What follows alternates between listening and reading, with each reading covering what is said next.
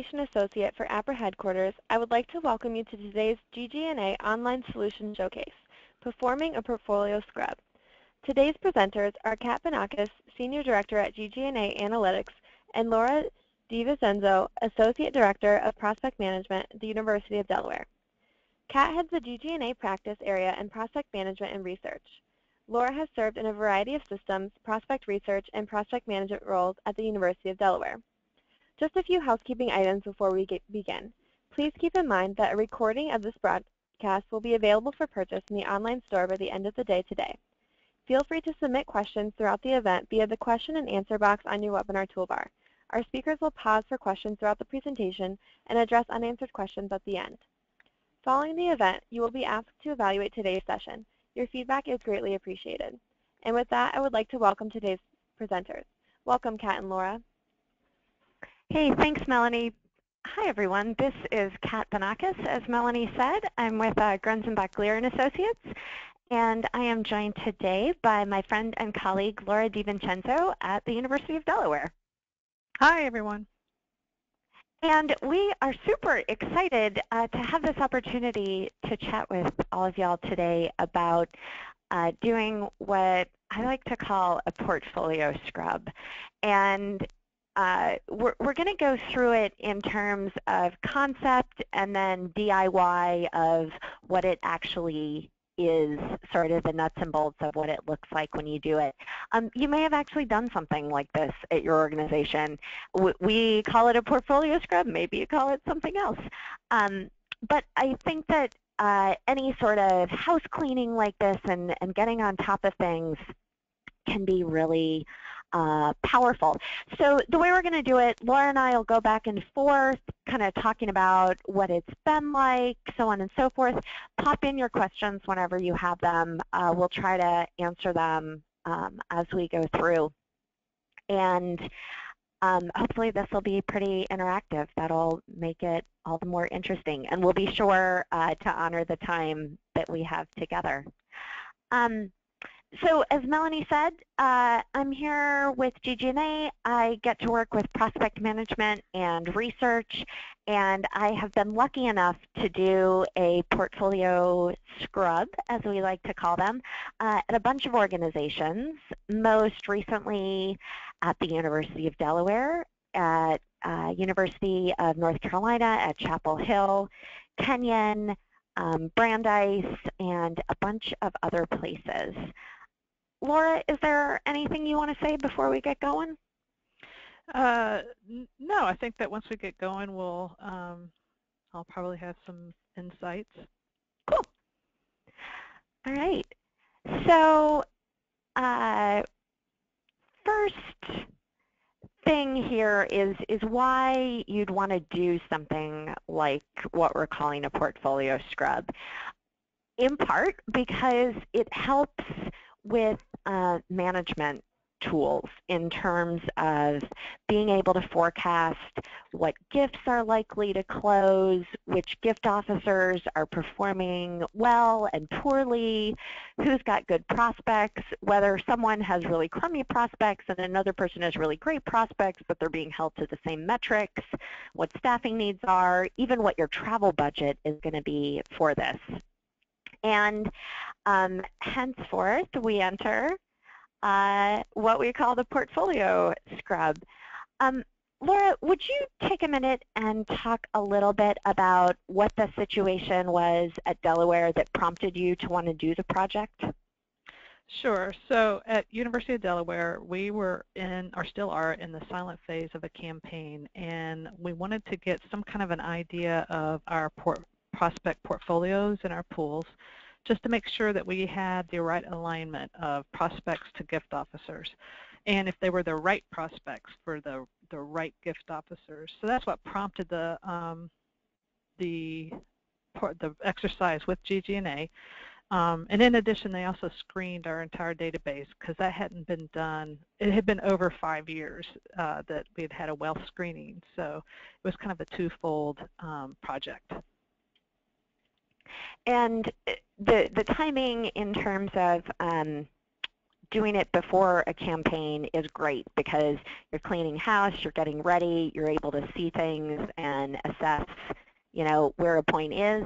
But if you're in a long campaign, you might want to do something like this midpoint just to see whether you're going to be able to finish the campaign in the way that you thought, because you're going to be able to do a little bit of forecasting.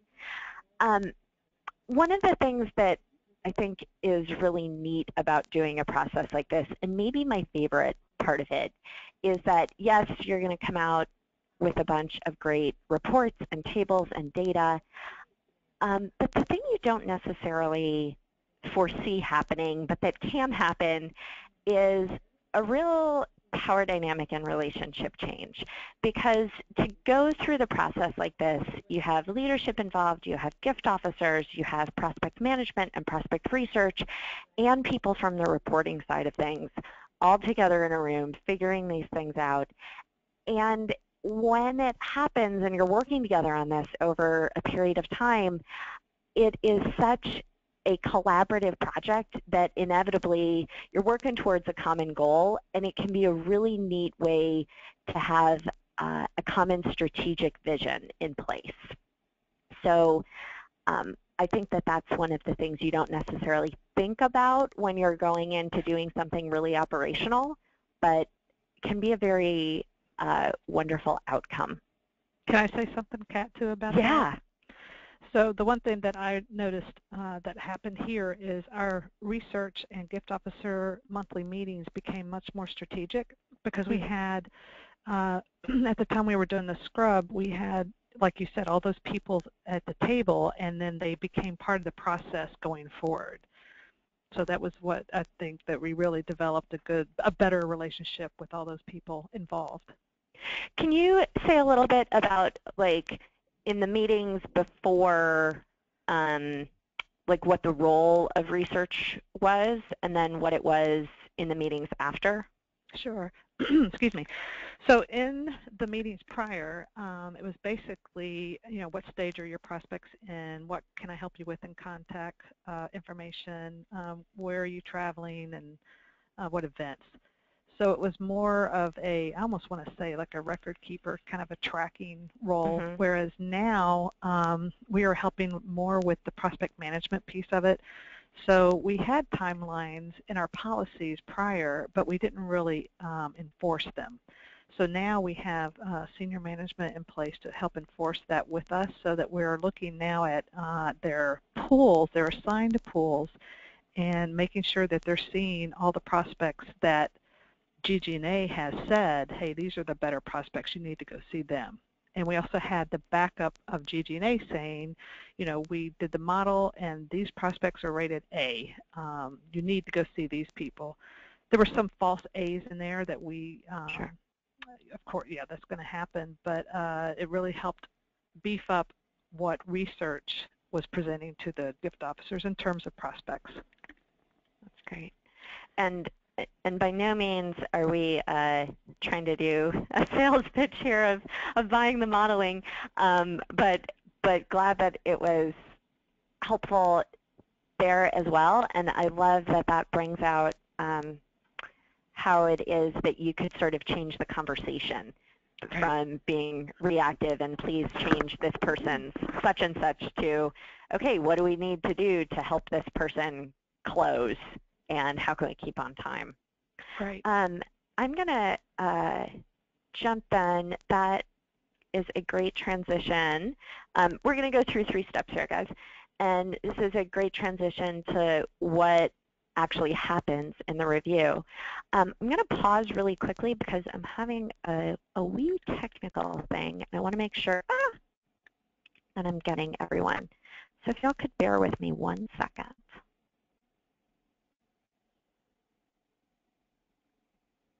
Okay. All right, super.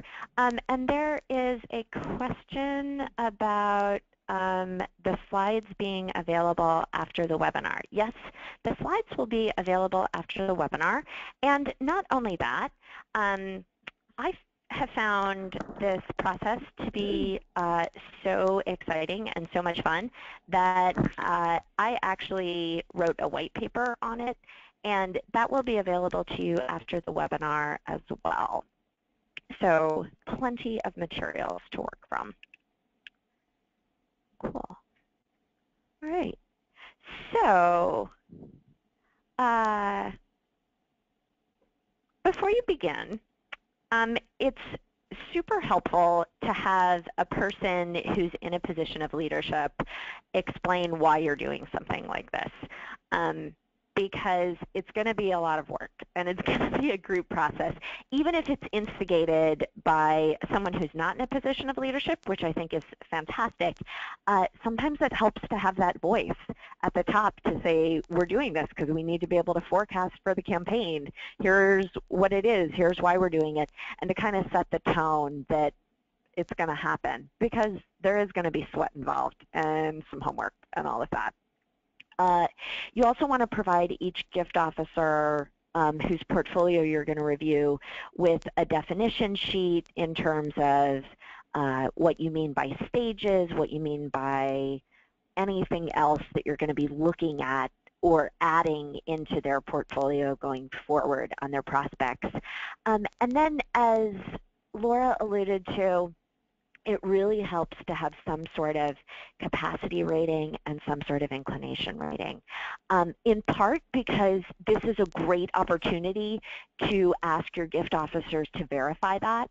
You know, the research rating is X, but the gift officers met with that person. They have way more, they have way less, whatever it is, so that you can temperature check on it.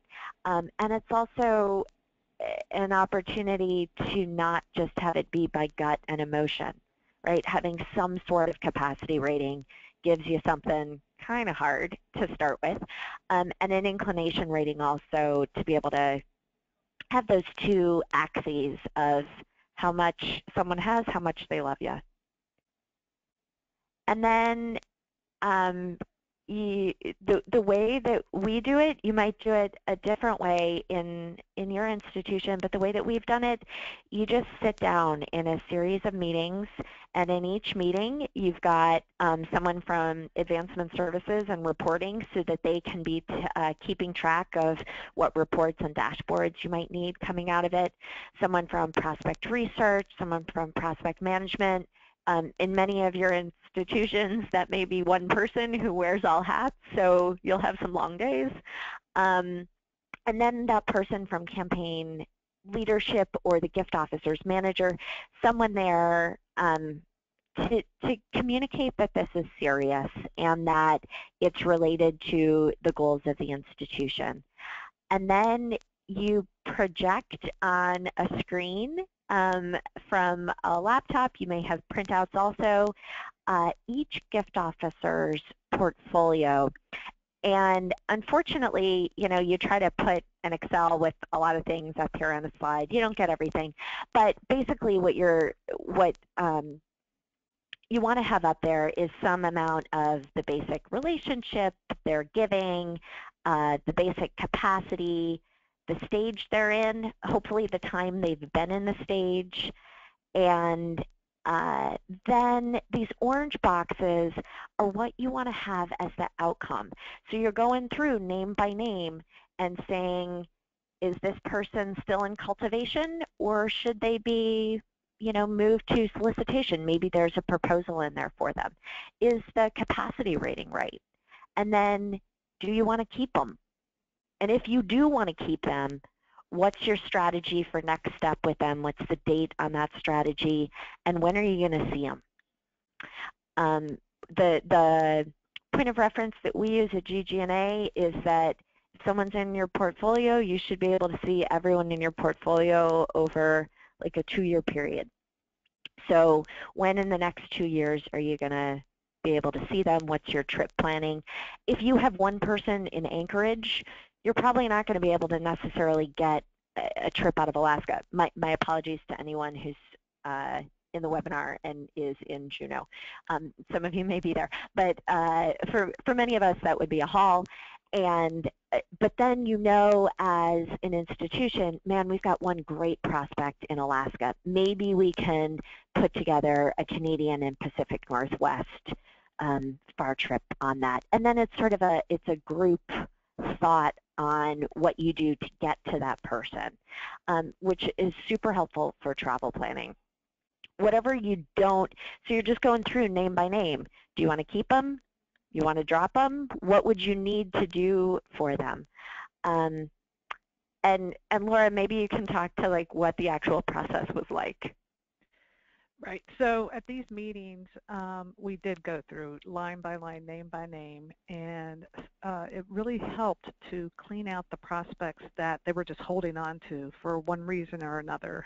It could be that they hadn't gotten in contact with them or had not been able to reach them, or they had tried and just didn't want to give them up. So having this information right in front of them, we were able to kind of clean out their prospects. So yeah, we would go through line by line, and our systems and reporting guys were able to do an automatic upload of these for us, because then we would have been left with having to enter these manually in the system. So by having, like we said before, all those people in the room doing this, it helped us to then gain some automation to help our department update these changes.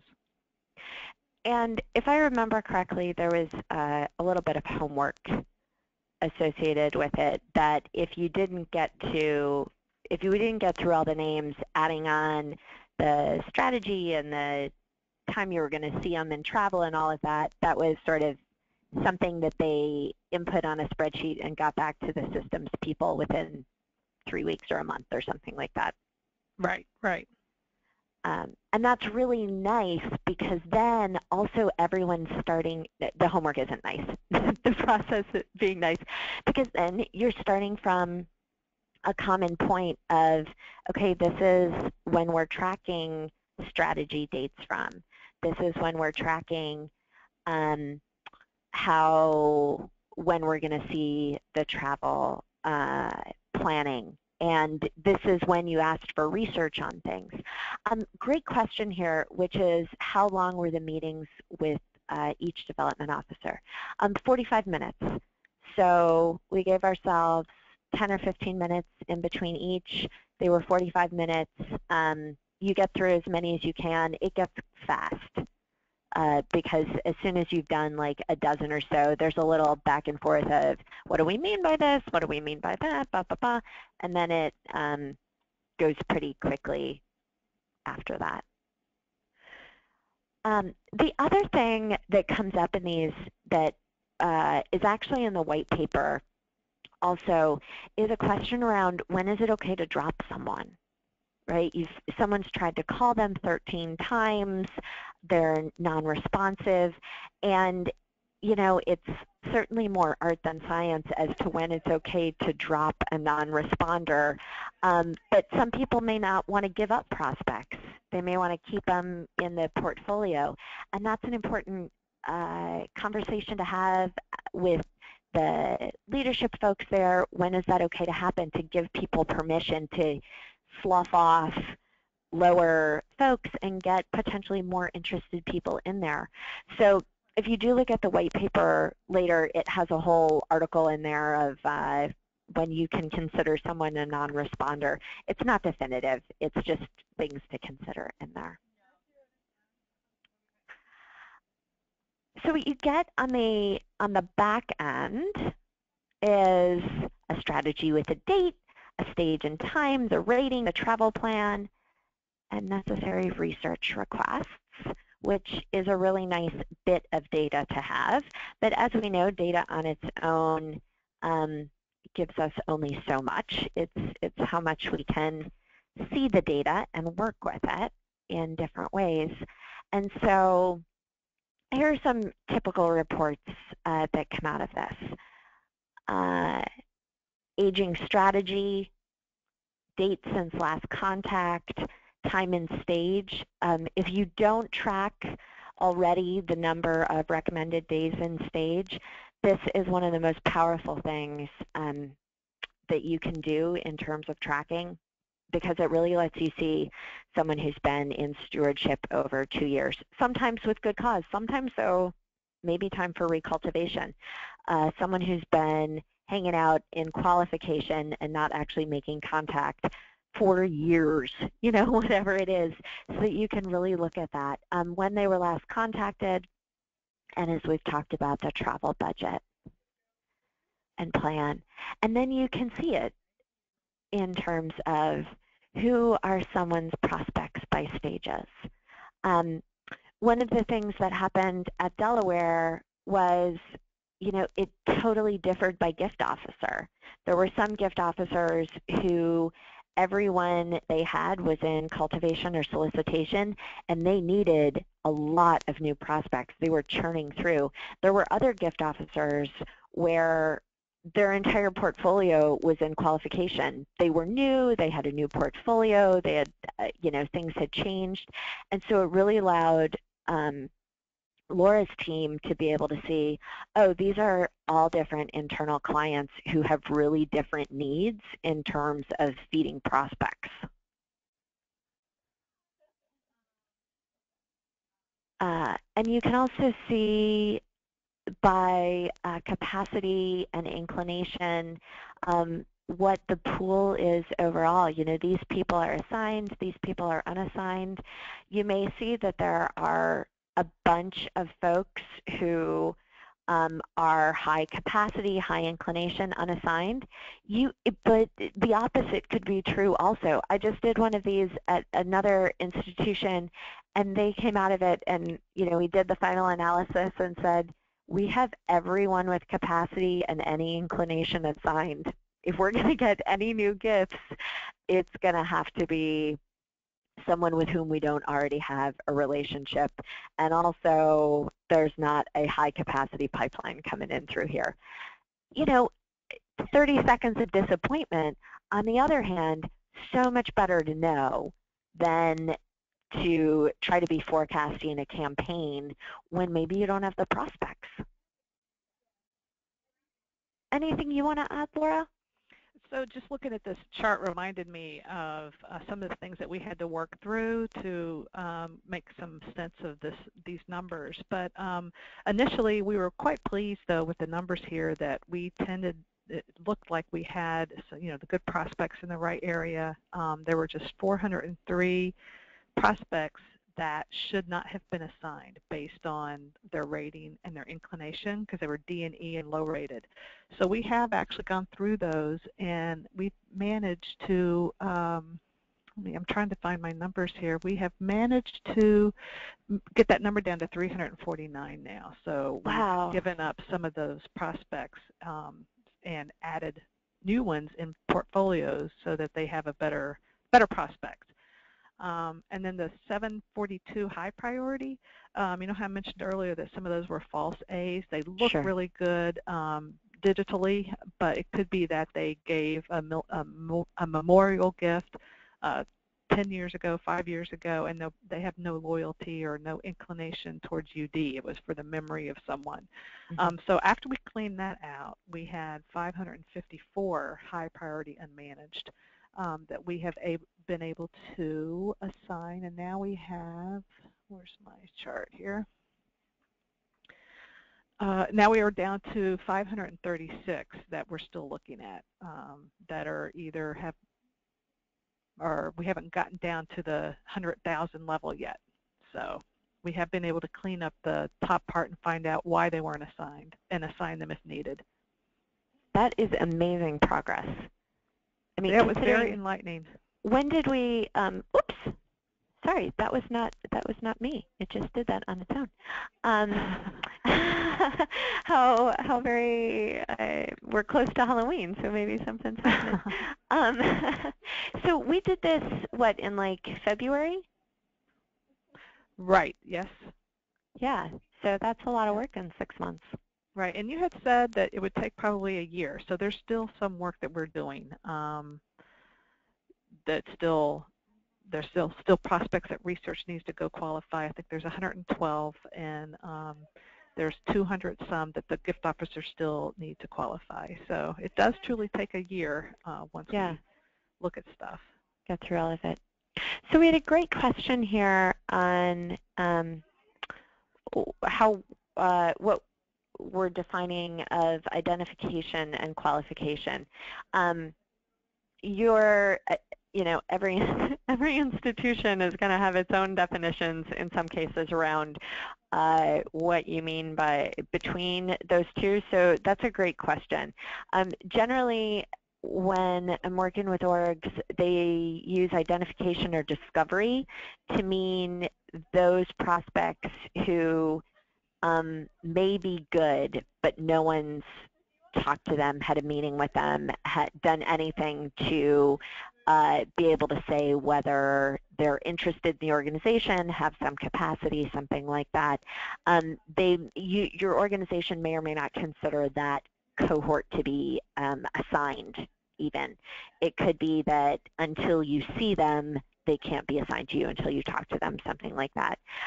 Qualification then would be the stage at which you really are trying to learn where within the institution their interest lies, affirm that they're really interested in it before someone's starting to actively cultivate them for a gift.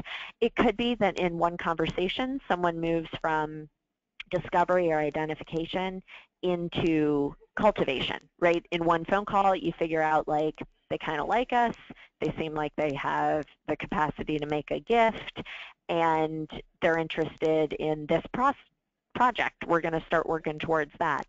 But the identification generally is like that pre-conversation point.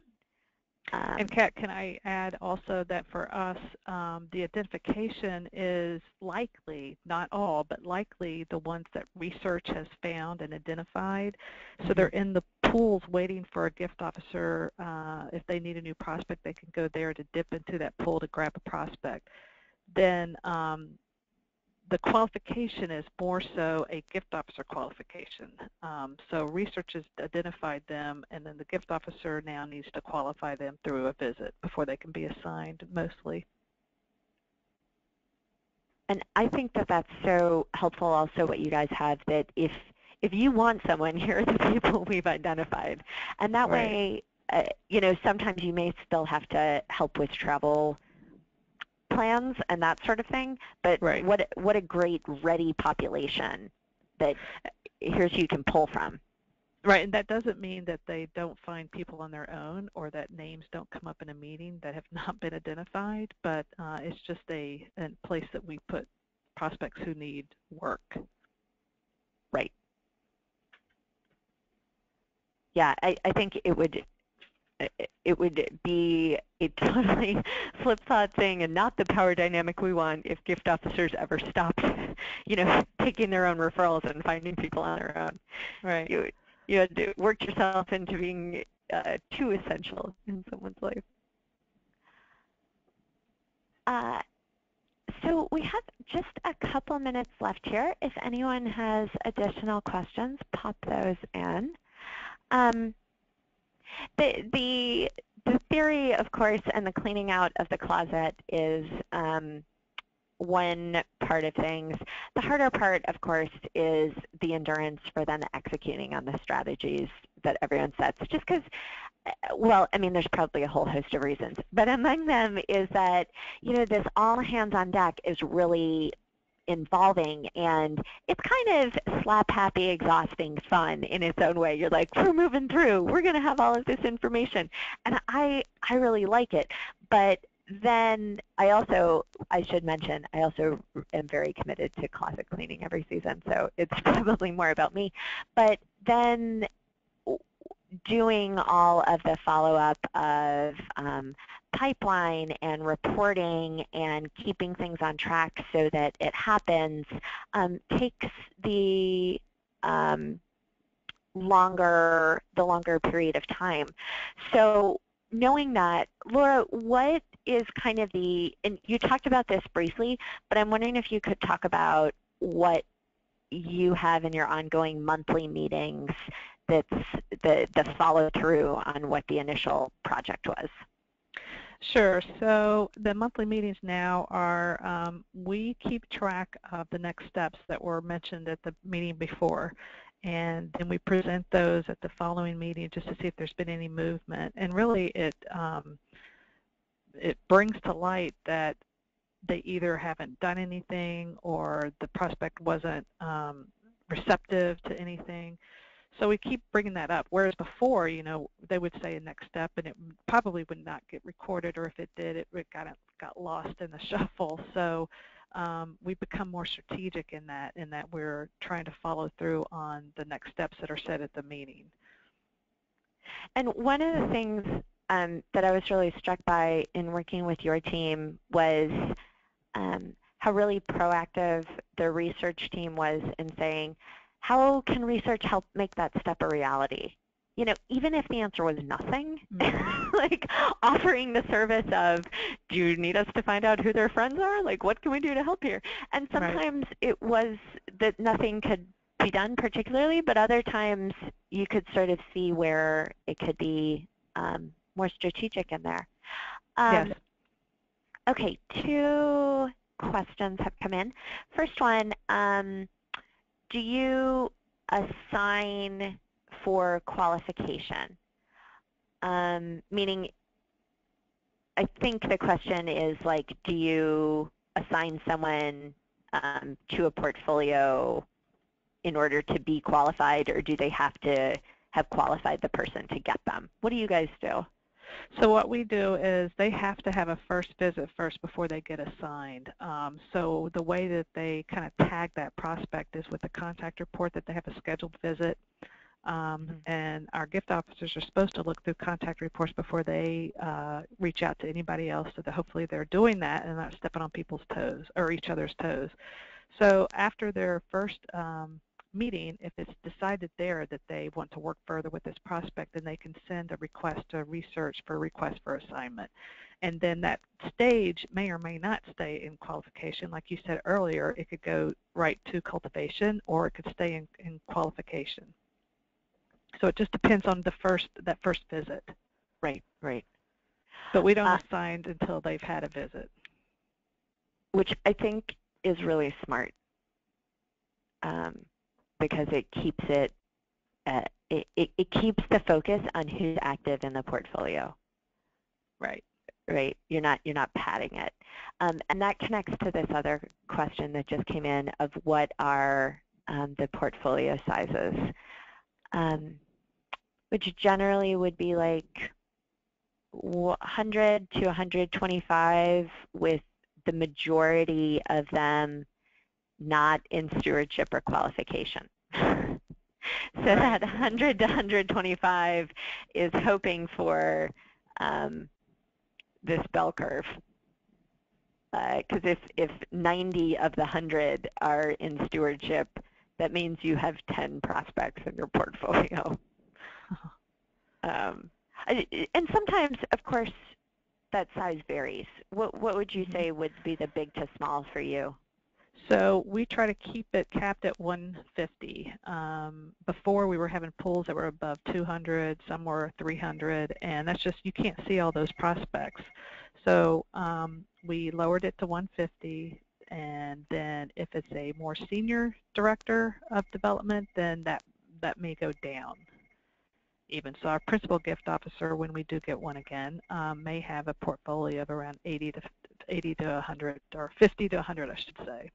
Right, and same if a person has management responsibilities too. Yeah. Right. Okay, we have one last question. I want to honor our time here. Whoops. And while we're answering this question, I want to just put this up if you have any questions for Laura and I following this. 2 questions, actually. One is from me. So the other is, what do you do, and this is a question for you, Laura, what do you do when a gift officer wants to keep a prospect when they haven't shown any inclination and are becoming cold? So someone wants to hold on to a crummy prospect. Right, so we had a lot of that, and that's why the pools were so high, 200 to 300 people. And the modeling that GG&A did that gave us an inclination score was what helped give us power to say, why are you keeping that guy that's a D or an E when we could probably give you an A? That really helped to give us oomph when we said, get rid of that person. If you've tried 3 or 4 times and he's an inclination of a D and E, there's no reason why he should be in your pool. And There were still some gift officers who still kept cold prospects, though, and so that's the ones Sure. that, I said we still have, whatever the number was, we still have some that are in low priority that I think eventually and I'm really curious to read your white paper, Kat, on the things you can do, like 5 things you could do before you boot a prospect out of your pool, because I think that'll help give them some concrete examples of what, I've tried everything and now I just need to let them go. So. And I think also that reward option is so critical there. If really you're not able to offer them anyone better, then of course they're going to hold on to someone because they're like, well, at least this is the person I know, and it's not having to totally requalify. But if you really do have, as a team, a pool of, we've got a great person we'd love to give you if you have room, then giving up someone who's been hard to access is a little easier. Laura, last final thing. Did you want to? Yeah, you want me to? Yeah. Talk about that. So one of the things too that GG&A did for us is when they came in, they said, you know what, you really need a position that does the prospect management piece of it, because we really didn't. So we created a new position, and I was the director and decided to move into this new position. So with that said, that means now that our Director of Prospect Management Research is open. So if there's anybody out there that is looking to come work at it with a great institution and a good team, I think it'll be on, well, it'll be on the University of Delaware website. Perfect. But if you have any questions, you can email me too. And I can tell you it is a lovely, lovely place. And it's near Philly, so you can fly there. Awesome. Well, thank you all so much for your time today. Thank you, Laura. Thank you, Melanie, for putting it together. As we said, we'll supply you with the deck and the paper and the materials. And if you have any additional questions, feel free to reach out to either of us individually. All right, and with that, I'm going to hand it back over to Miss Melanie at APRA. Any closing thoughts from you, Laura? No, thanks to everyone, and Kat too. Thanks for the opportunity. Great. Well, thank you both so much, and thank all of you for participating in this webcast. Please note that this webcast will be available for purchase in the online store by the end of the day today. We appreciate you, Kat and Laura, as well as everyone online for attending the event today.